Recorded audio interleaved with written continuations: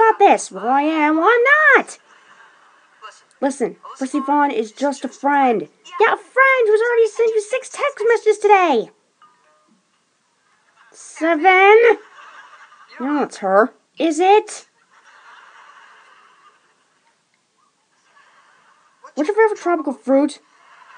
The mango, and I don't like you're in a relationship with Prissy Fawn. It's a text message. And what does it say? Maybe, hi, Drag. My text got richer and I got prettier. Let's make out. Okay, let me see if I understand you. Let's see if you do.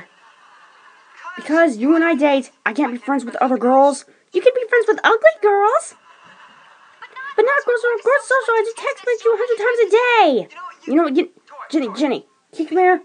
What? If you were my girlfriend. Oh, great way to start the question.